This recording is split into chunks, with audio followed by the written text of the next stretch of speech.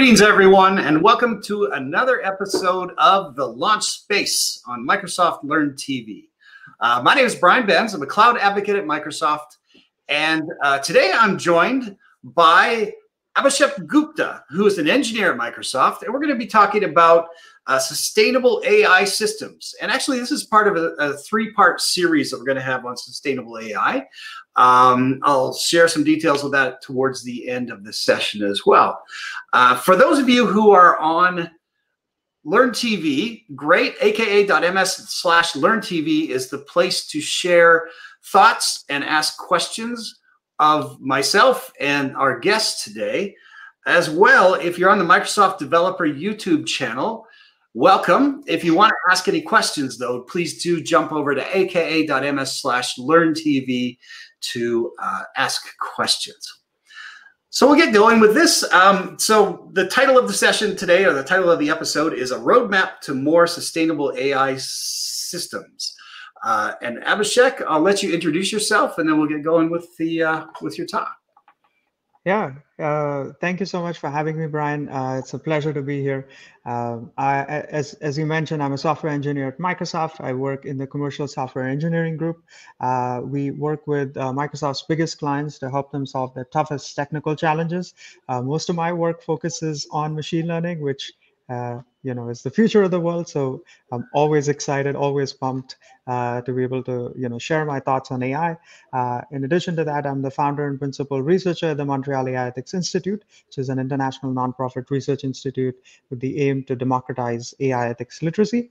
And I recently started serving as the chair for the standards working group at the Green Software Foundation, which is helping to build standards to bring nuance to how carbon impacts of software are measured, and doing so in a manner that is interoperable and actionable. Yeah, so I always, thank you. Sorry.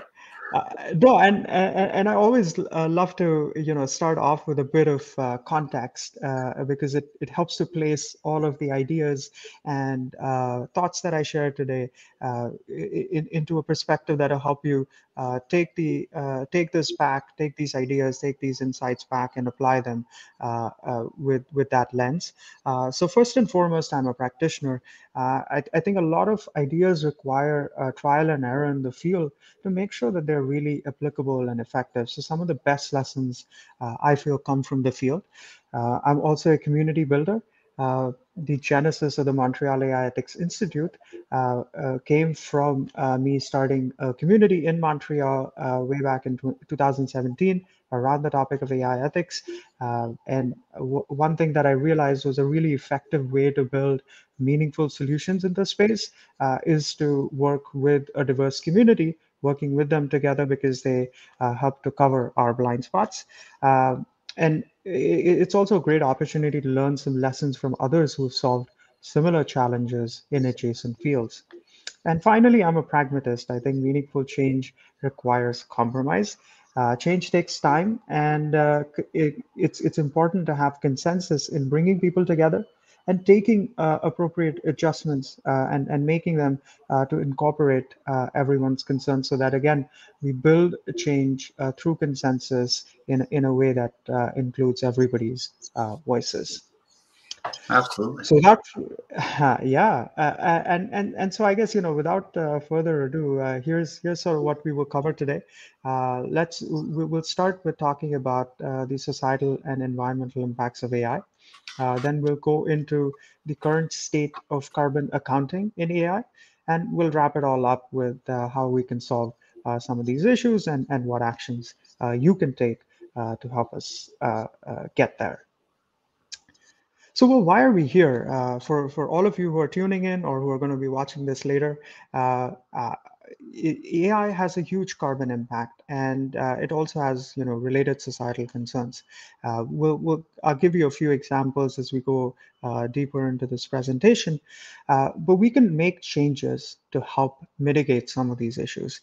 And as a starting point, when we're talking about the environmental impacts of AI, we need to have some accounting, some way of measuring what the carbon impacts are. so that that can help us guide our actions. And finally, once you have that in place, there are some things that we can do starting this week, hopefully, or whenever you're listening into this, to put these ideas into action.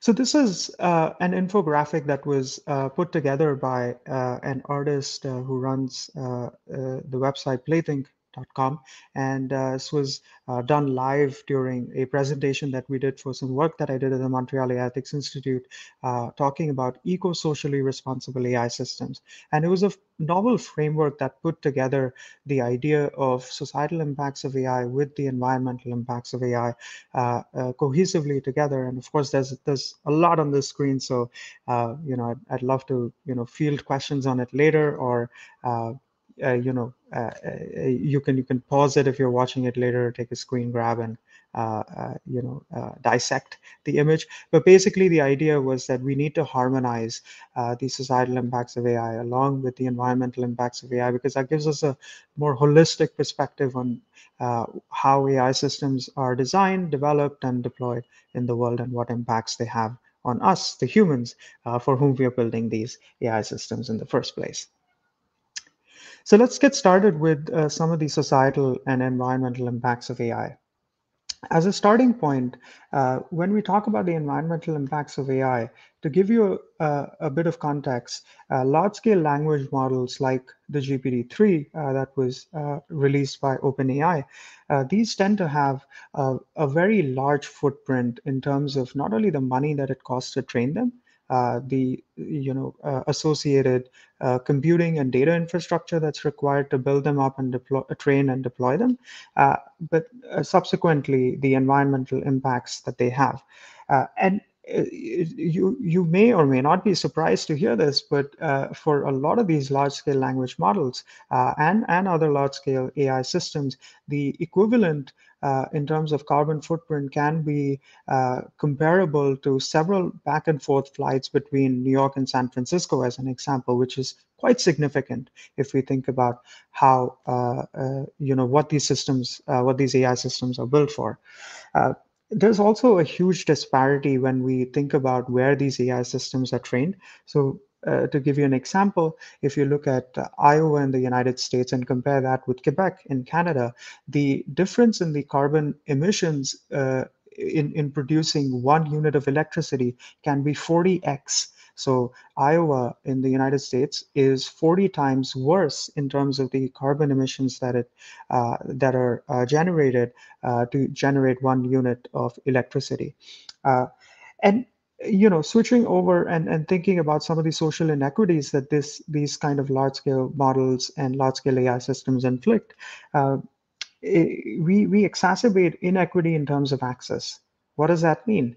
When we think about the industry, only those who have access to large scale compute and data infrastructures will be able to build these large systems, these best state of the art systems.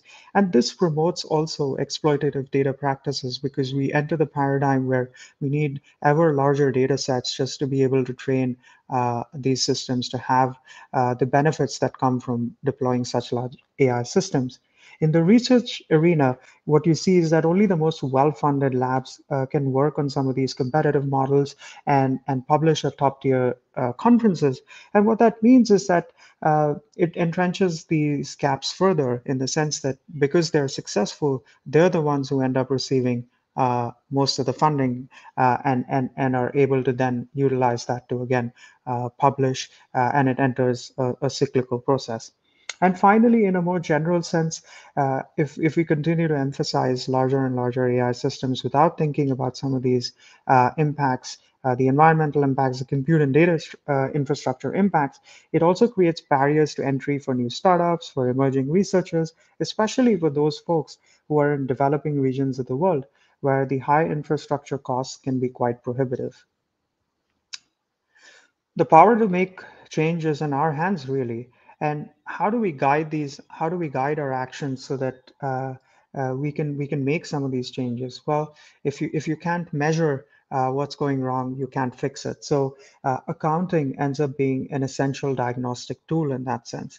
And Granted, it's not the complete solution, but it can definitely guide us in making more informed choices on where and how we should make some of these changes. This also includes things like when we run our training for the AI systems, where we run them, and ultimately also assessing what are the benefits that emerge from running these systems and comparing them to the costs, because sometimes the benefits are quite clear, but the costs not as much because we haven't fully invested yet in terms of accounting for the impacts that these AI systems have. And when we're thinking about how we can guide these actions, carbon accounting is one of the first ways that acts as a diagnostic that helps us uh, put these actions into context, that helps us put these ideas into practice. And it's important to first get an understanding then of what the current state of carbon accounting is in AI. It is at a very nascent stage today, and there's quite a bit of work that's ahead of us. And there are quite a few challenges, of course, with anything that's nascent. And the issues that I think are relevant to discuss are data issues and practice issues. Uh, to start off, when we're thinking about, well, how do we do carbon accounting? Uh, it is the one of the first few issues that pop up are the data issues. And to start off, one of the most important aspects when we want to do this kind of analysis and accounting is that there is a lack of richness in the input data sources today. Some of the data sources are quite static, and especially in places that have renewable energy mixes, having these static tables makes it really hard to get an accurate enough picture in terms of what the carbon impact is, and hence makes it difficult for you to act on them. Uh, and these are also the statically published numbers also make it difficult for you to have a real-time action that you can take, because these are perhaps lagging by weeks, by months, and sometimes they're just yearly figures. Uh, and often when we talk about richness, the richness in data sources is only present in places like the United States, in Western Europe, and generally in North America. And in other parts of the world where we don't have this richness, again, actionability of these data sources becomes quite difficult. And there's also a lack of consensus on measurement methodologies. So there are different pieces of literature that suggest, different ways of measuring carbon emissions, different ways of measuring energy consumption, and these can range from, measuring floating point operations to the direct energy that's drawn from the sockets, if it's a plugged-in device, or from batteries, or measuring the energy consumed by the screen, etc. And there are many different ways that these measurements are done. And because of a lack of consensus, what ends up happening is that we lose comparability. And each of these approaches, of course, come with their own pros and cons, but none of them at the moment address uh, whether and how each of these approaches are effective in affecting or instigating behavior change on the part of developers and designers.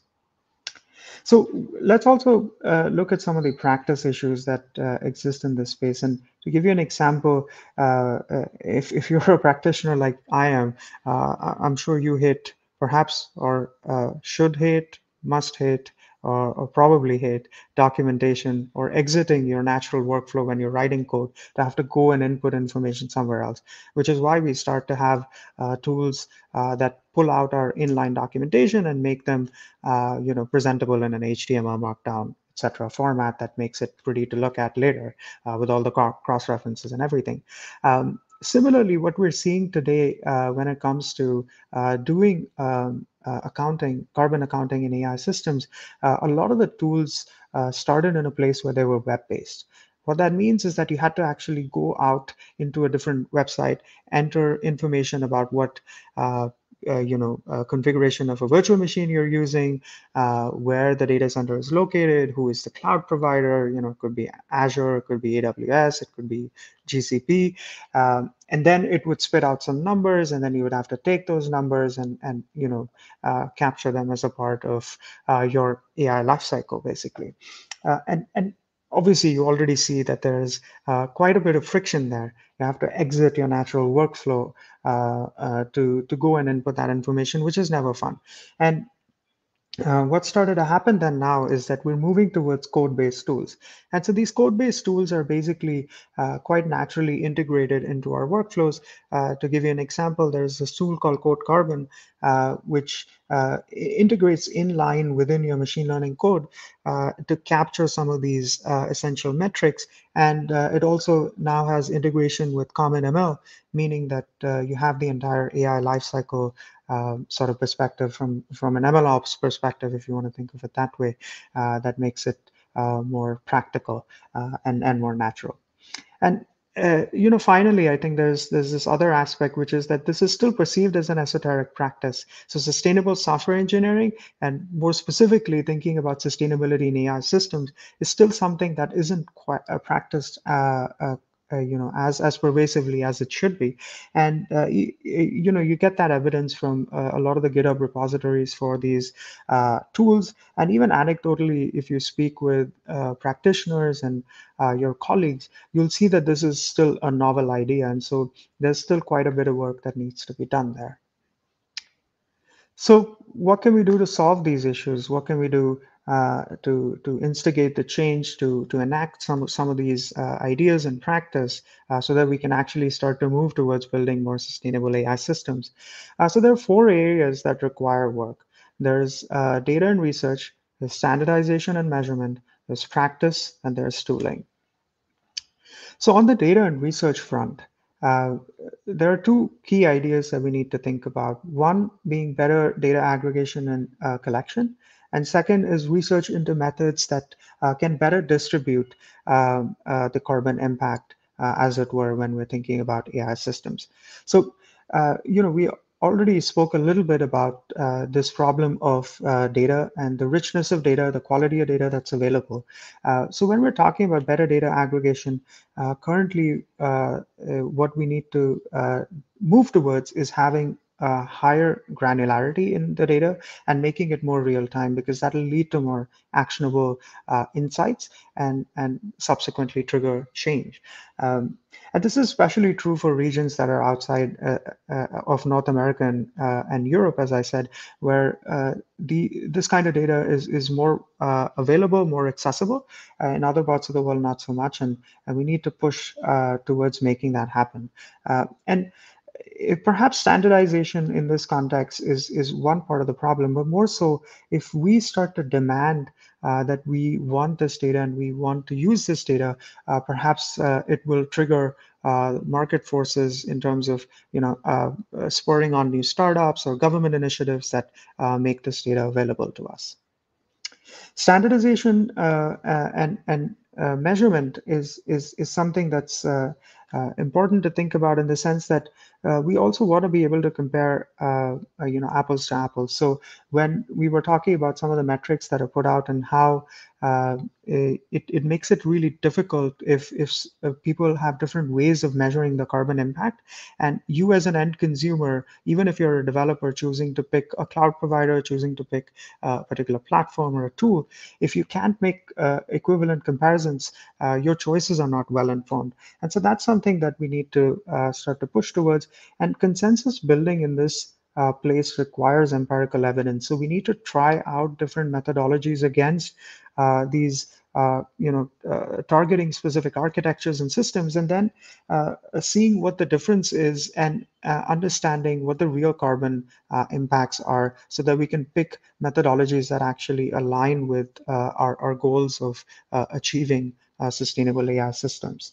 There's also this notion of building certifications, and certifications are important because it gives you a third-party verified source of the claims that are made by, again, different cloud providers, tools, platforms, in terms of what their carbon impacts are. So to get a better understanding and to be able to verify those claims, having certification would certainly help.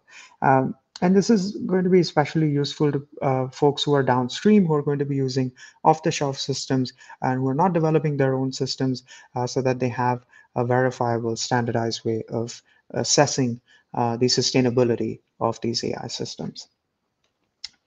So tooling is quite an important aspect. As practitioners, tools are a huge part of our lives. Uh, One of the things where when we were talking about the lack of nativity in terms of the workflows as it relates to carbon accounting, we need to better map the needs of our practitioners today. So getting an understanding for what is it that triggers us to adopt a tool, and what is it that pushes us to retain and continue to use the tool. And so the movement from web-based to code-based tooling was one step in that direction, but we also need to understand what are the other levers that we can utilize that will trigger this sort of behavior change on the part of consumers, on the part of developers, designers, anybody who's involved in the AI lifecycle. Also, the results that are emitted or that are outputted from these tools need to be actionable. So just saying, that you emitted 25 grams of CO2 equivalent as a part of an application that you built and ran doesn't tell you what you can do to mitigate that or how you can change that. And that's an important aspect because behavior change is really the key aspect that we want to target when we're trying to build sustainable AI systems. Without that, all of these initiatives, all of these ideas are just theoretical and they don't actually lead to action. And that's the key aspect here. And so again, more nativity in the tooling, moving towards code-based tooling is a great step that will help us achieve that. And finally, well, we're practitioners, right? So we would love to put these ideas into practice. So how do we go about doing that? As a starting point, these practices, these ideas are still quite esoteric. What that means is that we need to normalize this idea. We need to engage in a degree of evangelism to normalize this practice, and that can start with a few simple actions like making these as soft requirements for conference publications at top tier machine learning conferences. So we already saw this trend start off at NeurIPS in 2019, where they introduced broader impact statements, which made it a mandatory part of your submission to talk about the societal impacts of your AI systems. Similarly, having something about the environmental impacts of your AI systems, your research, could be a great step in that direction. It could also be applied to journal submissions, thinking about integrating these ideas into course curricula when AI is taught to students. And finally, having more articles in popular media can be another avenue that just exposes people to the idea that thinking about the environmental impacts of your AI system is actually an important consideration. And it's not just something that's, a niche area or a niche topic. So, what can you do next? I mean, all of these challenges and everything that we spoke about seem to be quite big and sprawling. And of course, we chip away at these problems piece by piece, trying to get to a state in the ecosystem where we truly are progressing towards sustainable AI systems. But as I said in the beginning, hopefully there are some things that you can start to take action on this week if you're listening in live, or whenever you're listening in, hopefully the next day you can start to take some actions on this. The first part or the first thing that you can do is to share these ideas. So start talking to your colleagues and other practitioners in your community about sustainable AI systems, about sustainability in AI, and also clarifying to them this idea that when we're talking about sustainable AI systems, we're talking about uh, not the typical idea that comes to mind when we think about these two things together, which is applying AI to solve climate change problems. Yes, AI has a huge role to play there, but the impact that AI systems in their design, development, training, deployment have, the environmental impact that they have, that's an important consideration. And being cognizant of that, normalizing that is an important part.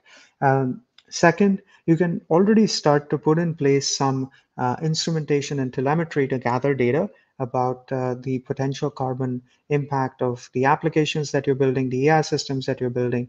And there are a whole host of great resources. You'll see a link pop up to that on the show notes page that we have for today's session. There are quite a few good resources there in terms of tools and operating system level tools that help you monitor the carbon emissions of the machine learning jobs that you're running in your cloud platforms, etc. And finally, start thinking about designing your software solutions, your AI systems in a carbon aware and in a carbon efficient manner. And again, there are quite a few resources on the links that are on the show notes page that you can go and visit that will guide you through that process and how you can design solutions that are indeed carbon aware and carbon efficient. So here's what we covered today in a nutshell. We spoke about the societal and environmental impacts of AI. We spoke about the current state of carbon accounting in AI, and we looked at a few ways that we can solve these issues, and also a few steps that you can take immediately to get started on your journey towards building more sustainable AI systems.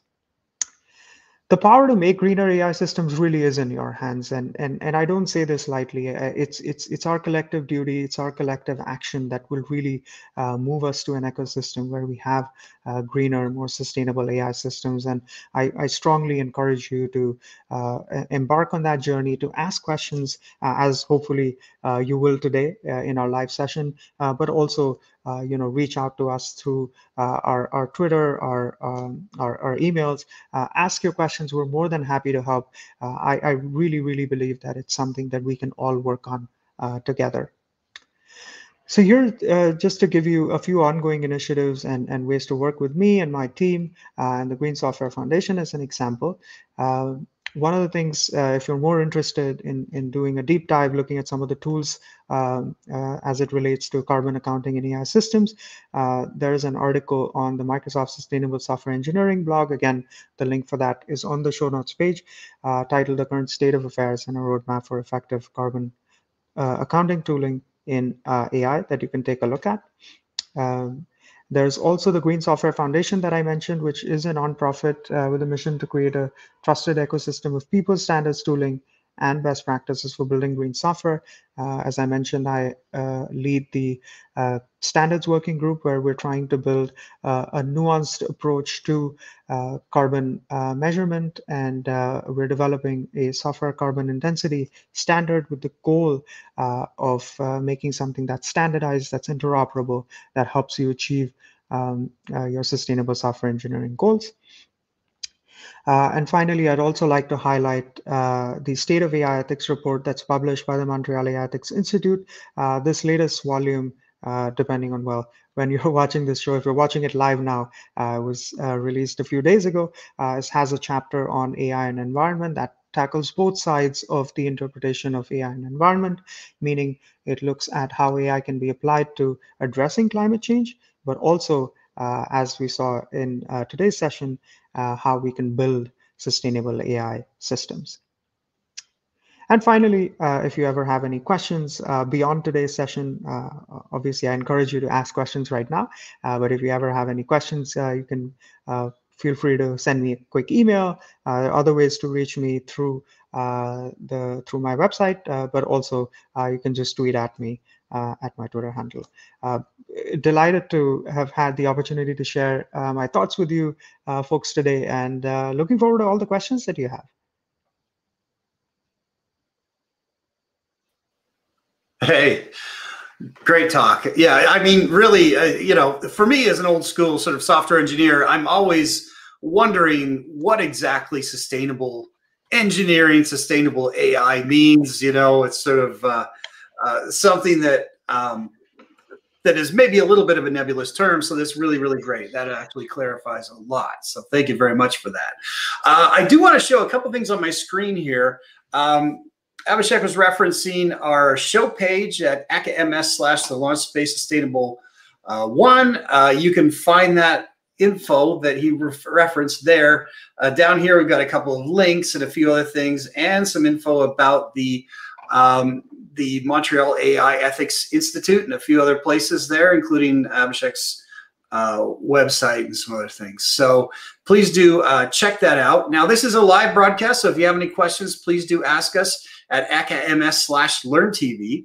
But also, we have the ability to leave comments on this show page, and somebody did leave some comments a while ago. So let's start with these questions, and then we'll take some other questions as they come in.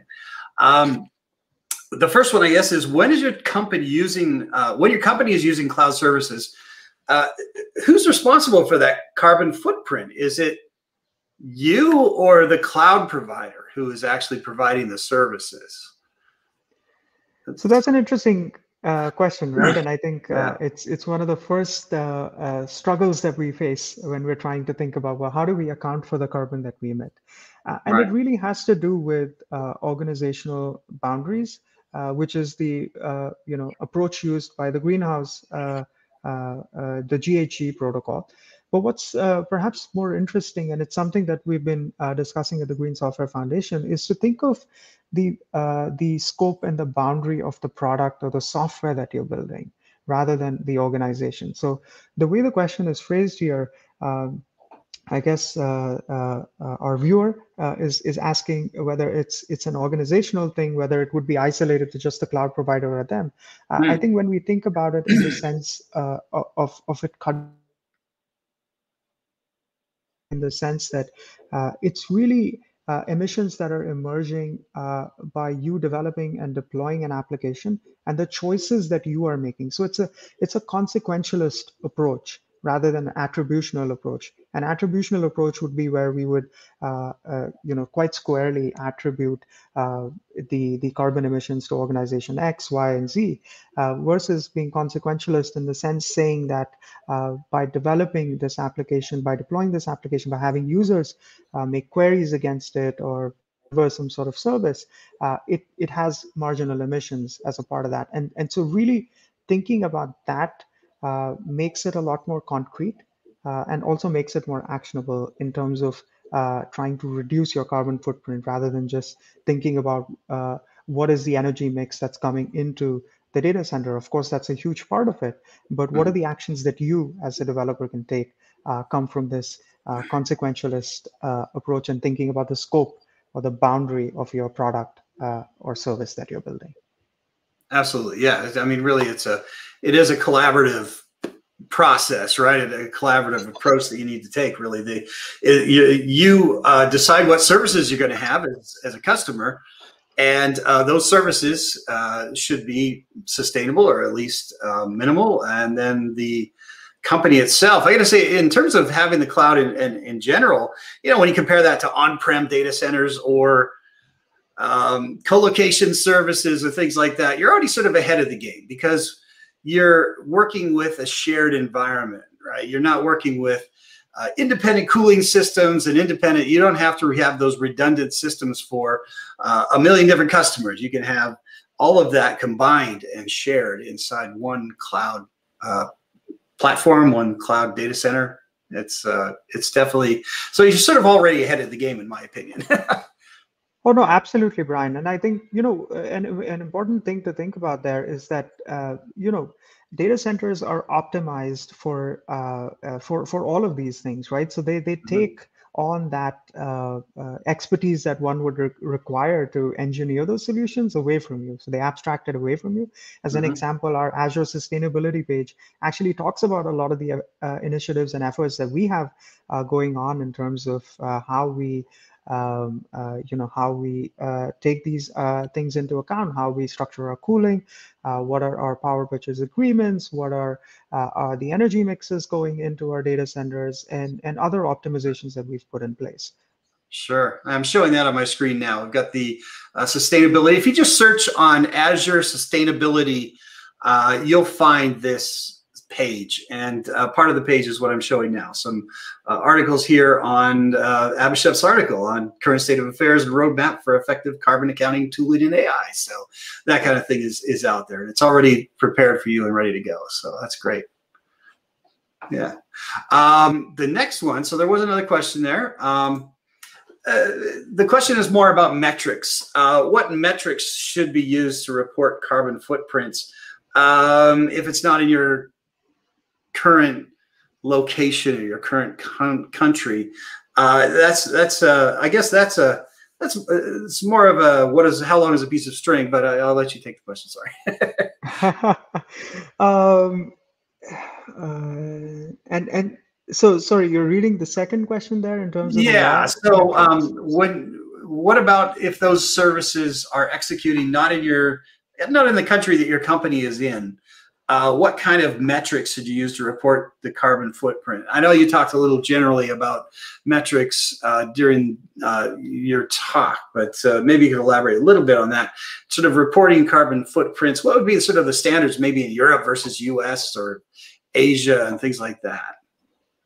Or should you always have sort of a compatible version of that metric? Well, I think I have a bit of I wouldn't say bias, but a preference towards standardized measurement methodologies and interoperability and comparability in metrics. So as much as possible, if we can harmonize and have translations for those metrics, that is the preferred way to go. I don't know if they're asking about specific units or perhaps, but the standard way to do that is in terms of grams or kilograms of CO2 equivalents, and that really is what is the equivalent amount of CO2 that would be emitted in terms of whenever the units of electricity are consumed and as a part of their generation, what was emitted. And when we're thinking about these metrics, I think the other important thing is making sure that you're measuring the right parts of your application. So it's not just about checking off some boxes that help you meet the requirements as mandated by law. I think perhaps that's what law metrics is about. But it's also really trying to follow this in spirit rather than just the letter. Great example of that is Goodhart's law, right? Where you have this metric and you try to game it just in the interest of achieving that metric, but then you forget the spirit behind it. And I think for anybody who's interested in sustainable software engineering writ large, it's really more so about the spirit than the letter. So metrics are, one part of that.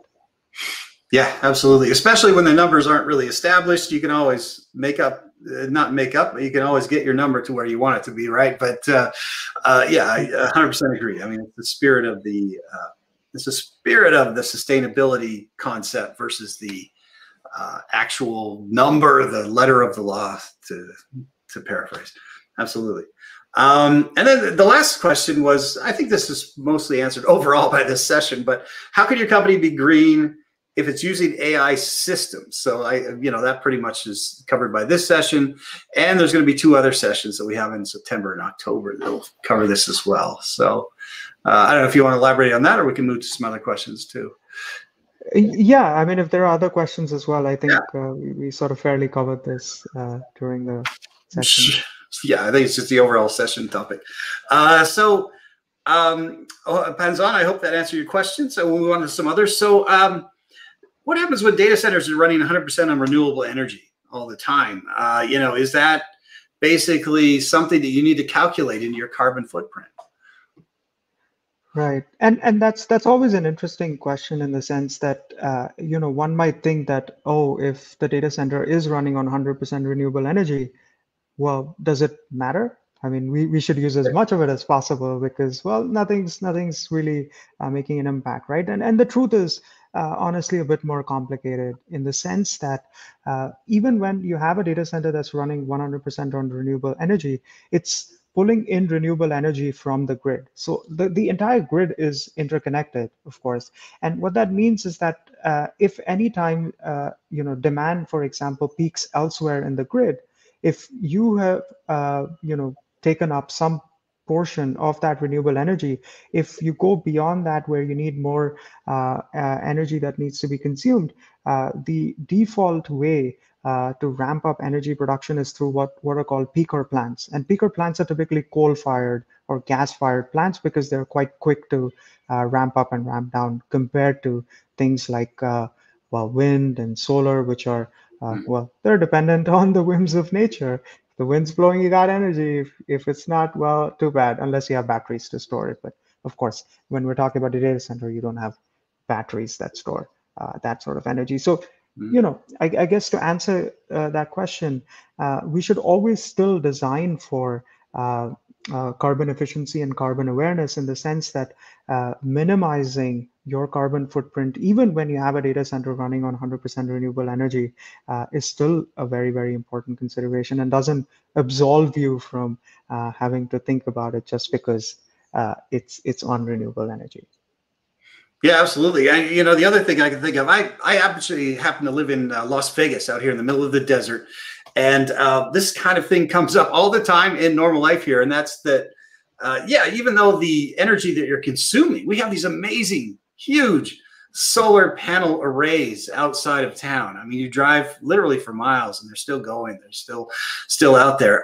But even so, you still have to conserve energy in the sense that when there are peak times, it draws from other sources. And not only that, but the output, right? So the output of there is an impact in terms of the environments uh, when the output goes, the heat that gets generated, everything that sort of comes out of that, right? The wear and tear on the service and the batteries and everything like that has to be maintained. So as much as you can use sustainable practices and keep things economical, I guess, it's a great idea to do that anyway, even if you're running on carbon neutral platforms. So yeah, absolutely. You gotta consider the outputs as well, I think. Yeah, the other question. So, what about the size of a carbon impact of data centers? Is it big compared to other industries, other industry activity that's out there? Do you have sort of some relative comparisons? Yeah, I mean, data center consumption of energy is just consistently going up over time, right? And it does end up being a significant chunk of emissions. I forget the exact numbers, but I believe it's comparable to the aviation industry or even more. But don't quote me on that. We're live here. This is not a real show, so I don't have the exact numbers in front of me, but it is sizable, right? And one of the things that's also interesting, and perhaps as a follow-on that usually gets asked as well, uh, how big is AI as a chunk of data center operations? Because data centers are, of course, used to run non-AI products and services as well, and it's that share has also been going up, and that share has been going up quite rapidly in the sense that uh, the intensity that's required, the computational intensity of AI systems is just so high that every time we choose to implement and deploy AI solutions, it's much more compute intensive compared to traditional software, which Mm-hmm. means that we're over time just increasing the share of AI jobs, be that inference or training, as a part of the data center, compute consumption, and data centers itself as a whole. Not talking about purchase of renewable energy credits and other sort of market measures that are used to offset some of these carbon emissions. They're still quite a significant chunk of the sort of global output of carbon emissions. Sure, absolutely. What about when you talk about carbon emissions specifically? Um, how accurate is the impact measurements that we have from systems now? Are they what would be the accuracy? Would you estimate? So the accuracy actually ends up varying quite a bit, right? And in fact, the link that we had showed a few minutes ago on the Azure the sustainable software engineering blog actually has a few articles that point out the wide variability that you get, for example, when trying to measure how much energy is being consumed by a screen, right? Yeah. So your phone screen, your laptop screen, etc. Um, how much energy is being consumed by your CPU, by the Mm-hmm. GPU. And all of these measurements still have quite a degree of variability, especially when it comes to um, how we go about measuring them, what are the tooling and pieces of software that are layered on top of that tooling to gather those metrics, right? And when it comes to, well, what is the degree of accuracy? To me, it's more important that we get the right directionality in terms of these metrics. So much more so than saying, hey, we're down to 1% of error in terms of what the actual energy consumption was. Even if you're within 20%, and I'm making these numbers as we go along, but even if you're within 20%, if it triggers you to take an action towards becoming more sustainable, so that directionality, that is more important than being able to arrive at the most precise estimate and then putting your hands up and saying, oh great, we did a great job with measurement, job done, let's go home, right? And not taking any action. So it's more important that any and all data that we get or that we gather is presented in an actionable way. So the accuracy, I guess, in that sense is uh, not that much of an issue. And this is to contrast with the notion of granularity that I spoke about before when we're doing this sort of data gathering. The granularity actually helps you be actionable, right? Helps Yeah. you be more real time versus saying that, oh, you just had 1% error, you had a 15% error, 20% error. Sure. As long as we're able to act on it, I think that's the more important aspect. Absolutely. It's good to establish a baseline using these metrics and then try and measure how you're doing. Are you going up? Are you going down? Absolutely. That's a great way to go. In terms of how do we actually influence change in this area? Are regulations the way to go, or is it more personal responsibility? Or what's your opinion on where we should go with future accountability? So I think I think it starts with personal responsibility because that's the easiest. That's the first step. That's the step that you can take today, tomorrow, next week, right? Mm-hmm. Regulation is a much slower burn, but it's also quite effective in the sense that it for those actors who don't want to act on this. So Microsoft's of course been fantastic in terms of being quite forward with our approaches to sustainability, sharing our findings, sharing our learnings, as we're doing today itself as one initiative. Uh, but for other actors who are perhaps not as incentivized or for whom this is not the top priority, that's also another aspect. It's perhaps not ill intention, but it's just not a top priority. Regulation makes that mandatory and really pushes everybody towards that direction. And one of the things that I caution about when talking about regulation is that uh, we need to be careful in terms of regulating for the right things and uh, articulating the right things that need to be measured. And this comes from the fact that when we're talking about the GHG protocol as an example in terms of how we assess carbon, and when we start to apply that to software, we start to see that there are a lot of problems, right? What's And the and what's the GAC protocol? Sorry to interrupt. the GHG protocol, so the greenhouse gases Okay. protocol, that's the standard for measuring the carbon impacts, and so that's applied to literally everything when we talk about the UN Sustainable Right. Development Goals relating to environment.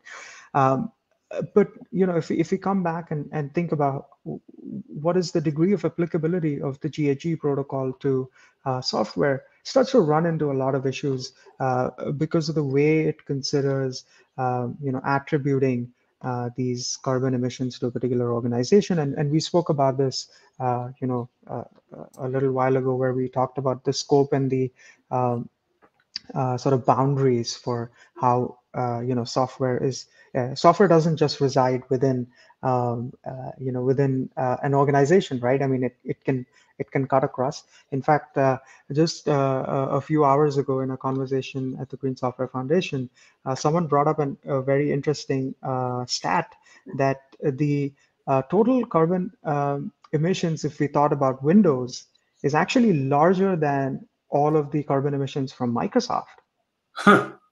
Yeah, makes sense. Millions of right? laptops. Yeah. Just Windows everywhere, right?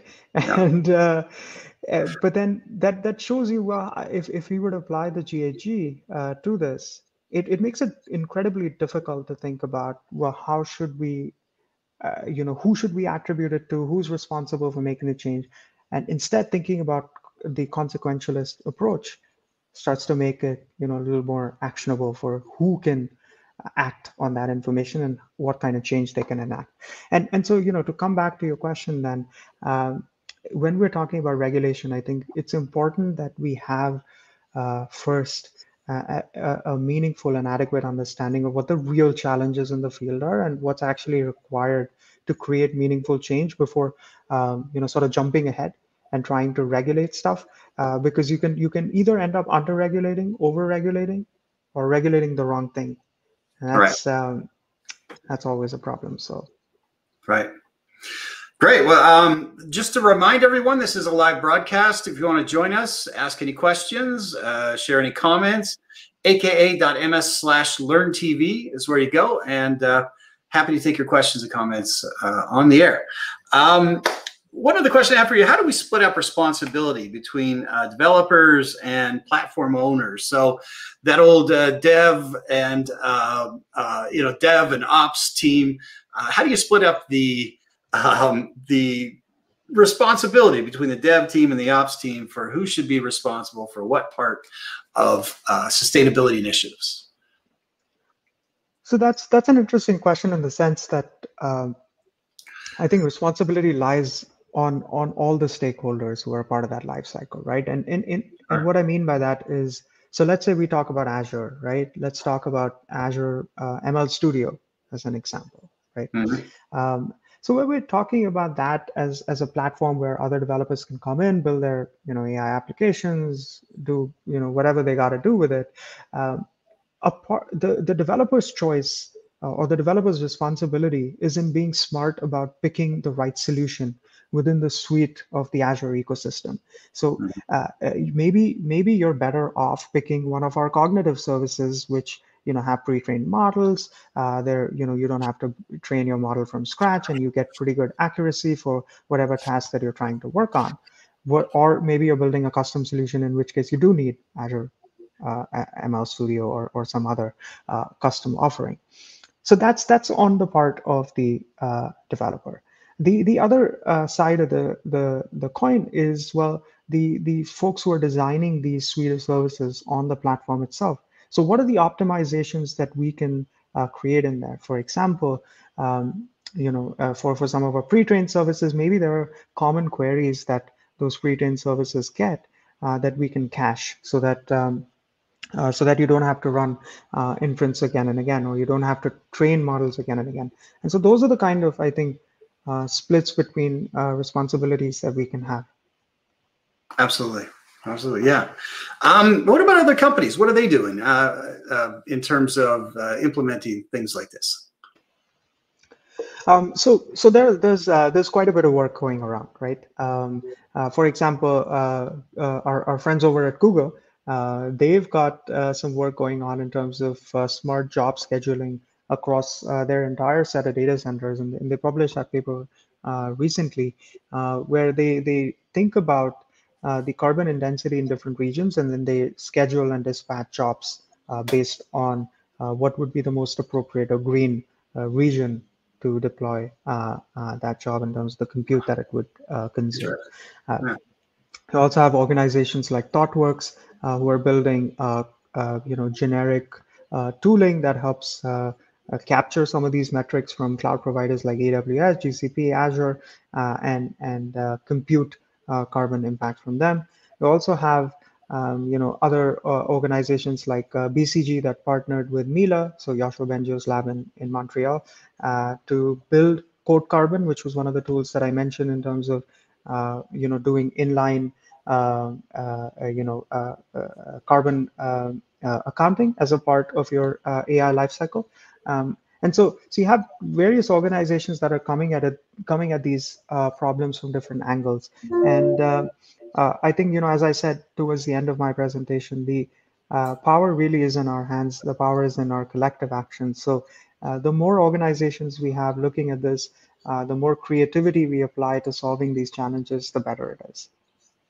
Cool. Great. And, the impact is self-evident there. Karen just asked a question. What can consumers look for to support sustainability through purchasing decisions? Like, how could they make better decisions that would support sustainability? We got to walk the talk, right?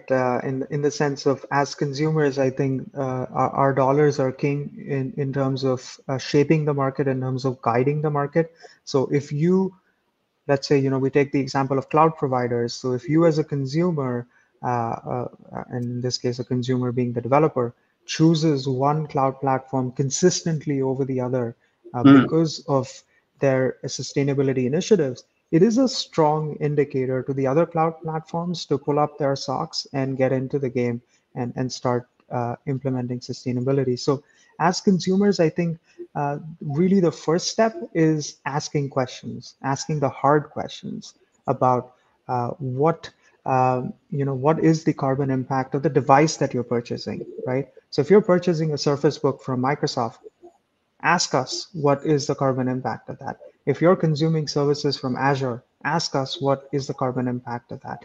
And as you do that, you become a savvy, well-informed consumer, and hopefully you spread that awareness with your colleagues, your community, uh, towards leading everybody to make some of those smarter decisions when it comes to sustainable software, but also any sustainable product. Right. There's one thing I wanted to show. That was great. Thank you, Karen, for your question, by the way. Hope that covers it. I did want to say one thing. If we show my screen right now, I'll show you on the Azure Sustainability website. So if you just search for Azure Sustainability, it's a long link. You can click on this sustainability calculator here, and it'll give you some details on what you do to determine your impact and how you can actually take actions as well. So that's kind of a cool thing related to that question. So definitely something you can look into as well. Yeah. Other than that, what are the when we're actually putting together these initiatives, to what extent are climate subject matter experts involved at Microsoft and elsewhere as well? So at Microsoft, we're blessed to have quite a few really, really knowledgeable people. I mean, I learn every day from our colleagues in terms of what really matters when we're trying to measure carbon impact and how we should go about doing it. What are the pros and cons, which I think, as I was saying, is quite important when we're thinking about even, crafting standards, thinking about regulations. But for the most part, today, what we see in the state of the ecosystem is that some of the work happens in isolation, and once that work has been developed, built, we start and go and consult the subject matter experts, so as to say, asking them questions once we build something. Instead, and this is I guess a problem with many domains, having those subject matter experts sit with you day one as you're thinking, conceiving the solution, as you're conceiving metrics, as you're conceiving tooling standards, whatever, that will give you the edge. That will make you really effective. And I think that's what we need to do, is to be open in asking questions, be humble in asking questions. I'm a software engineer. I write machine learning code. I educate myself about sustainability. I am by no means an expert, so I always look to my generous colleagues in asking questions, and they're quite generous with their time and answering my questions. So don't hesitate to ask questions and get involved with subject matter experts as early as possible. Awesome. And that was my question. I was going to ask you, what you've done to implement these and how it impacts your work life and your home life even. So I think we can leave it there. I think we're going to wrap up right there. Thanks to everyone online who shared their questions. And thanks to Abhishek. It was great coverage. I always, it's one of those new things that I think everyone needs to know about. And we're going to actually have 2 more sessions in September and October. If you watch the website that we have for the show, aka.ms/thelaunchspace, you'll get more information about those shows as we put together the details and publish them. But we are having one September 23rd and October 19th, I believe, as well. The next one is Green Software Engineering with Bill Johnston and Scott Chamberlain.